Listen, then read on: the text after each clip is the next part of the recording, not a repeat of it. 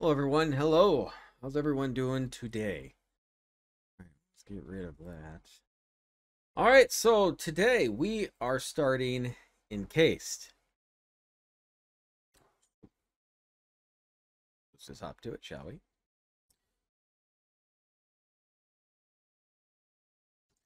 Now, for those who don't know Encased is a CRPG, kind of a sci-fi CRPG, but it's set in the 1970s. Well, it'll explain it to you with the game. And I'm sorry if I don't sound so good today. I'm not feeling so good today.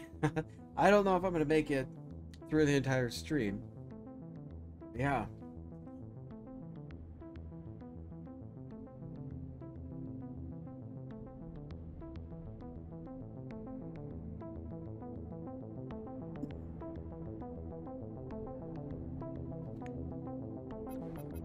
Let's turn the audio down just a little bit, I think.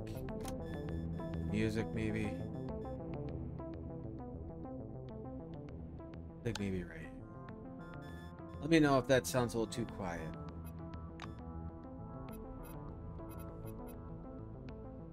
Profiles? Oh, yeah, that's fine. Anything else in settings? Let's take a look. Subtitles, yes.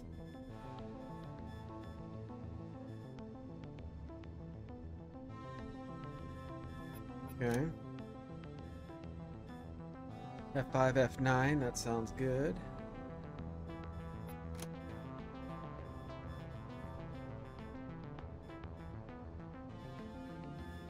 I think that looks good to me. Yep. All right. New game.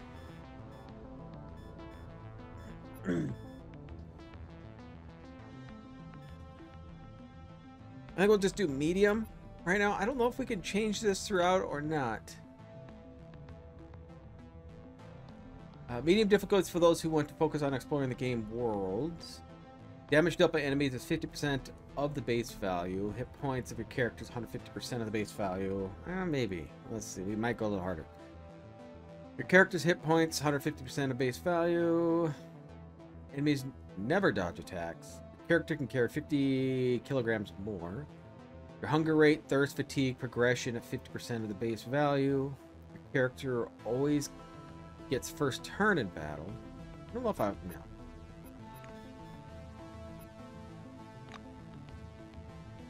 Damage dealt by enemy is 30% base value, negative 30. Hit points of your character's group 125%. Your character's hit points 125%. Base value. Each miss your character implicitly increases accuracy for next by 30%. A companion who is on the verge of death will remain in the state until resuscitated. Okay, I think we'll do this one. We'll do classic. 1971. We woke up in a different world, where the Cold War ended along with the Vietnam carnage. All because of the Dome. The Dome. A territory full of anomalous artifacts, phenomena, and organisms. We still don't know what it is. An alien city? Some kind of a testing ground or storage? Whatever it is, no living thing trapped under the Dome can escape it. Yet even this did not stop the research. The major powers created the Cronus Megacorporation to develop and explore the Dome. Its secrets became a lucrative business. The Spire station was built on top of the Dome to export the artifacts and import supplies and personnel. The city of Crystal Sands grew at the foot of the Dome, eventually becoming a major transportation hub. All this required thousands of employees, and there was no shortage of candidates. Romantics, pragmatists, and adventurers of all trades swarmed recruiting centers around the globe, seeking jobs at Cronus. You were one of those people. Awesome. In 1976, your application was approved, and you went under the Dome towards the future. Whether a good one or a bad one, only time will tell.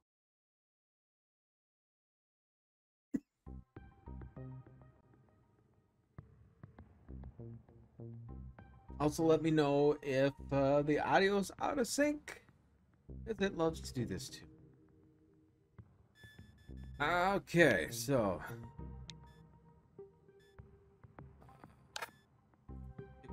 dude. Now I want to pick. You can edit your character, and you can pick wings that you want to be, and it determines your stats when you do that. So you got the blue wing. Let's see here. To come out of construction with a few thousand cars, no cities. So the blue wing is the blue collar workers. Silver wing determines a priority out of 1,000. Find experts who can suss out the best solutions every problem. Equip workers with the right tools to ship the necessary. Let's see. It looks like the silver wing are like more of the management. A black wing, a security. The orange wing,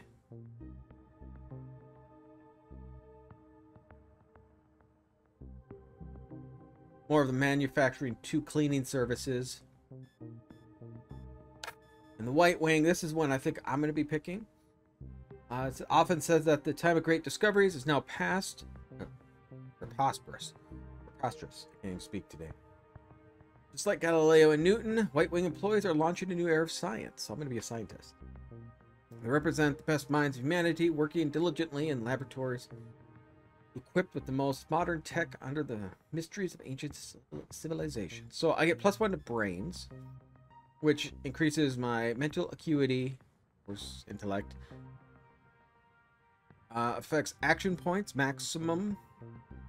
Save action points, skill points per level, high-tech weapons, medicine, tech, and science skills. This is what we'll be leveling up. But I want to pick a dude.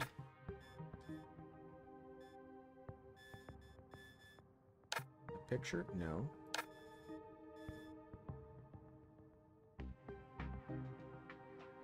Let's go back and pick my picture because I don't want to be this dude. Head type. There we go.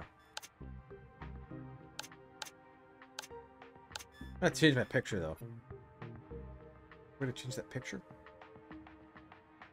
I don't want to be that. That'd be my picture. I'm a science person. So something like this, I think would be good. Oh, he might be silver. Go back. More of a sciencey guy. There's a sciencey guy. He looks nerdy. Good head type. I think that looks okay. What's this one with glasses?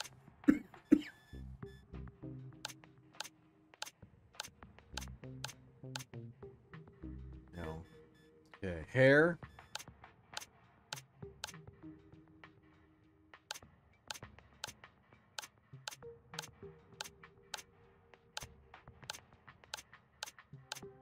I think we'll just stick with U-shaped head. Look at that. What's that for hair? Hair color. Picture shows him a little sandy blonde. That's probably kind of close. Features. You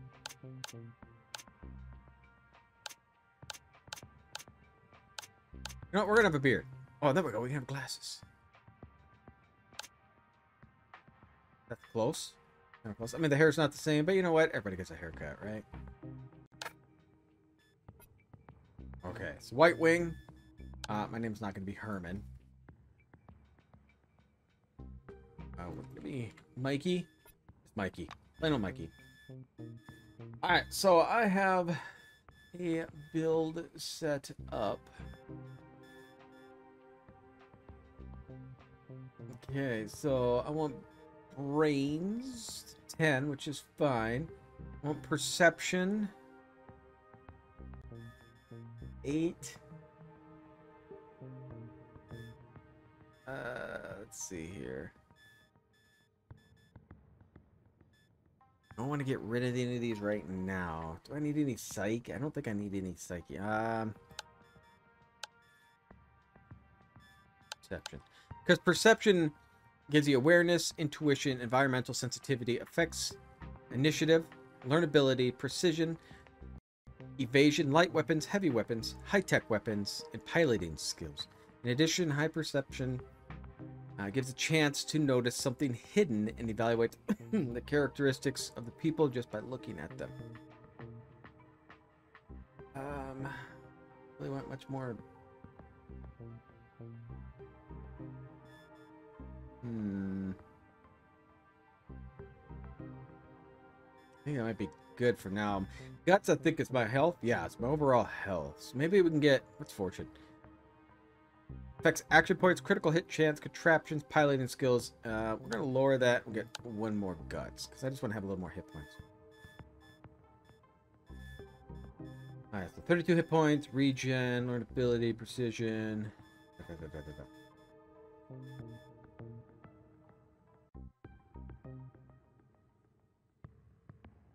Deafness and fortune.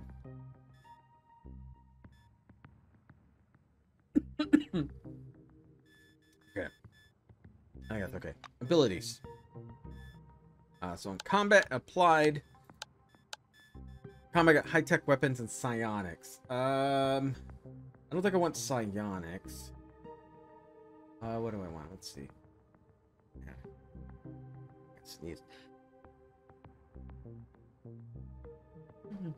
Okay. Well, applied science on medicine. Let's get rid of psionics. Okay. Science, medicine, high-tech weapons. Is that in here? High-tech weapons is already selected. Tech, piloting, survival, science. Okay, so we can leave it as this. Science.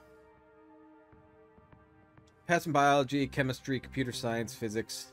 Make life much easier. So, like, under science right now, I got analytical mind opened up. Perception +3 for the purpose of calculating the chance to see enemy stats. I also have virtuoso chemist. Biochemical damage +10%. Studies properties of toxic chemical mixtures and makes them more toxic. And medicine. Fatigue 100%. Restore 70% of maximum health for first aid. And then this one, radiation or radionuclides elimination. Basically gets rid of radiation. And then for my high-tech weapons, this is what I want to focus on. It's not really a whole lot of other weapons. Might pick something later on, but this is what I'm focusing on. Okay, so this one, I get like laser pistols, plasma, electromagnetic rifles, so on. Base is brains and perception are the two things I'm raising up. Alright, my traits. How many do I get? The one? Just the one. Gun fanatic and observant are the two I want. I don't know if I get any more of these later on, but I only can choose one. Gun fanatic. You adore guns of all calibers and types. You own a solid collection of arms and spent a lot of time at the shooting range. But in real combat, you are instantly overwhelmed by desire to shoot everything at once, and you have to waste precious seconds to focus. So here I lose -5 initiative, but I get +40 to light weapons, heavy weapons, and high-tech weapons. The other one I wanted was the... what? The observant. Is it in here?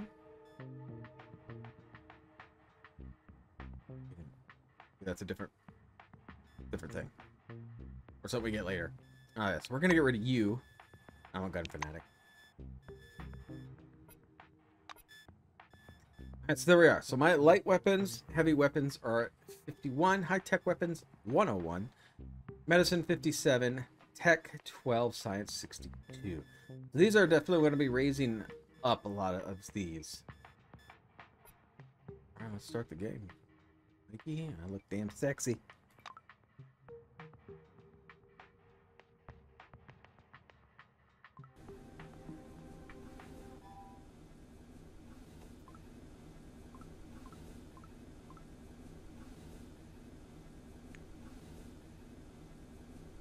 Character creation screen where you'll create a protagonist to plunge into adventures under the dome. To begin, choose the name for your character. Select the wing. I've already done that. Yeah, why are you doing that to me? Let's go. Let's just look in here. So here's my character. Wonderful shot.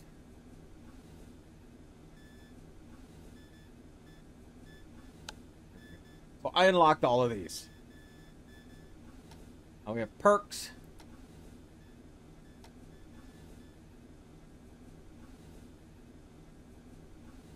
Maybe observance under this one.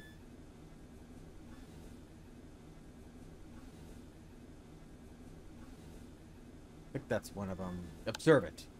Gives me plus 3 skill points per level. So this is one I probably will take whenever I can get this. Does it tell me what level, how often I get these?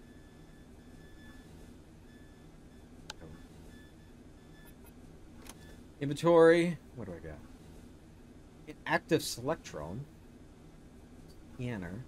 Portable device scans relics, dead bodies, mechanisms, and more. Favorite toy of the White Wing. And main means of obtaining valuable scientific data. The world under the dome. Connects to your garrison syncs with database. Right there. Price scanner. Got $40. Combons? A letter from Kronos. Data, reputation. No factions yet. Plus 15. The White Wing. Map. Not much to see. Here's the dome. Alright. Alright, you're gonna show me everything? Tag skills.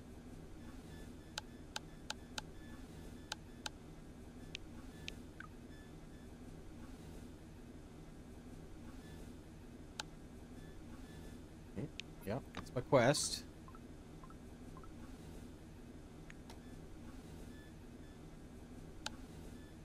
Bright Mind perk. 1 brains, 10 high-tech weapons, 15 medicine, 15 science, 25 biochemical resistance. Okay.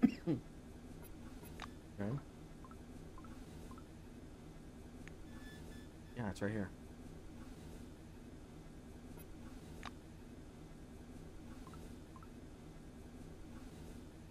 Story. Alright.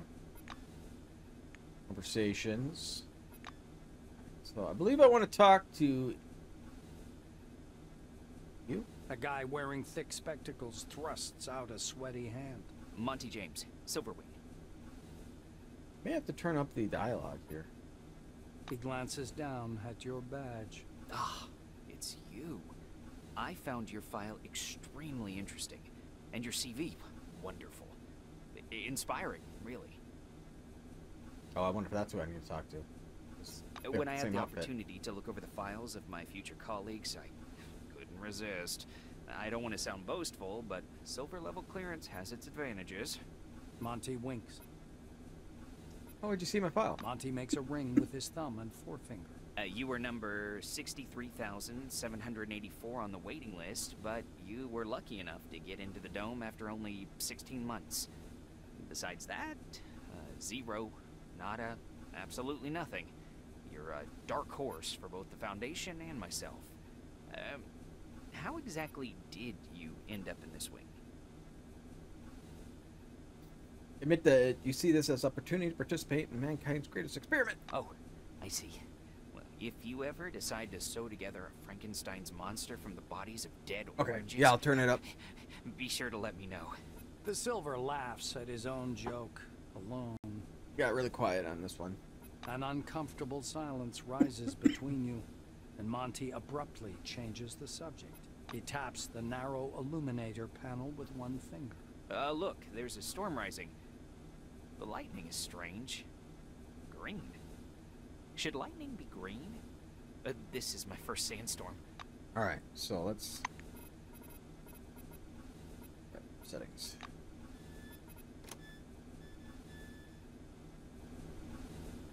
Okay, so we're going to turn this up, but some of the other ambient sounds... We'll see how that is. Let me know.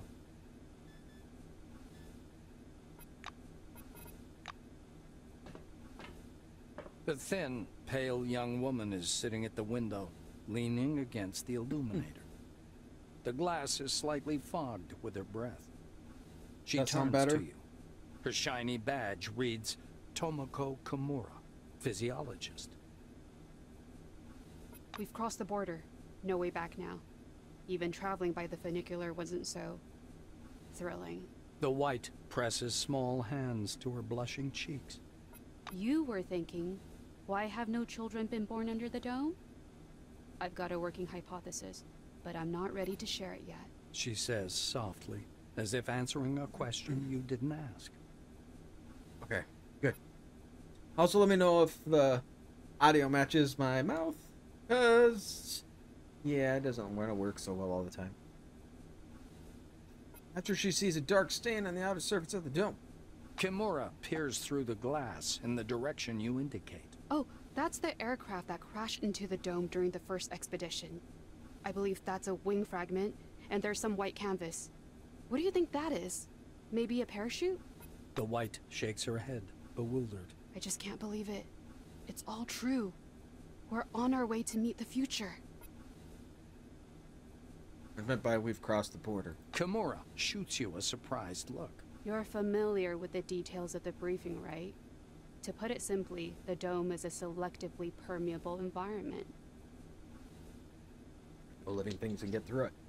The white draws an invisible hemisphere in the air. Inorganic objects may exit the dome without difficulty, but any living creature dies if transported back to the outside world.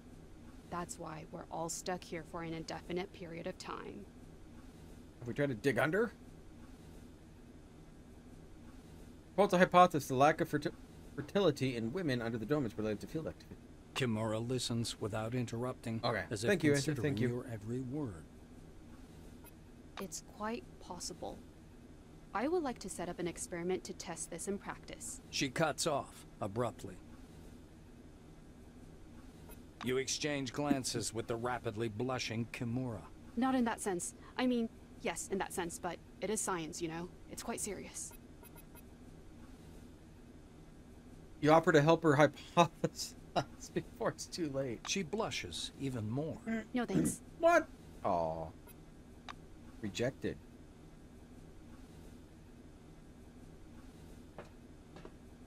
Stopping by the door's porthole, you watch as the ground slowly approaches. It looks brown-black through the tinted glass and smoky blue at the horizon. It almost seems like the clouds are pulling apart there. You scan the desert for any sign of the anomalies you've heard so much about. A flat, dark form hangs in the air above the horizon. It vaguely resembles a mushroom cloud, but with a much denser structure. In the distance, you can also see a strange, apparently man-made wall rising from the sand. All the radio ads and TV shows were telling the truth. This place really was made for those who place their trust in science. Just as you're about to move away from the window, you notice a whirlwind beginning to form above the ochre plain. The gathering storm drifts unhurriedly above the desert, a crown of green lightning flashing at its core. Clearly no ordinary weather phenomenon. It must be one of those anomalies. You freeze by the window, unable to avert your gaze.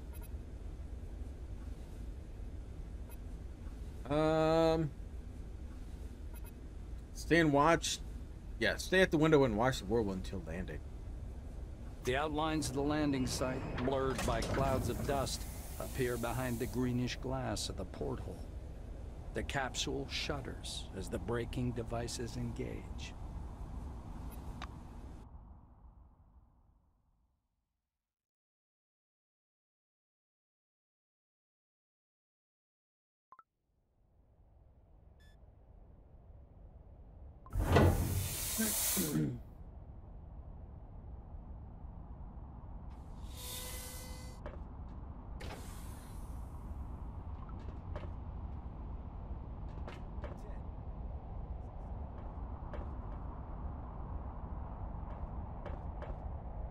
Come here.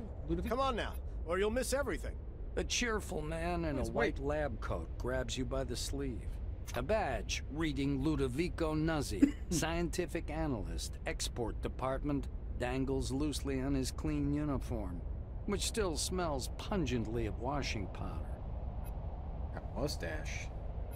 Look over there. He points upward with a sharp, wide gesture and hands you his field binoculars. Take 'em. You raise the binoculars to your eyes. Under fourfold magnification, the whirling cloud above the rust-colored plains looks even stranger. Its core glows with flickering green light and flashes rhythmically, and that rhythm seems to form a complicated pattern. Nuzzi bends close to your ear. Fascinating. Do you want me to bring some filters? If we intercept the red and blue spectrums, we'll see something amazing. It's like a signal, some kind of message. Honestly.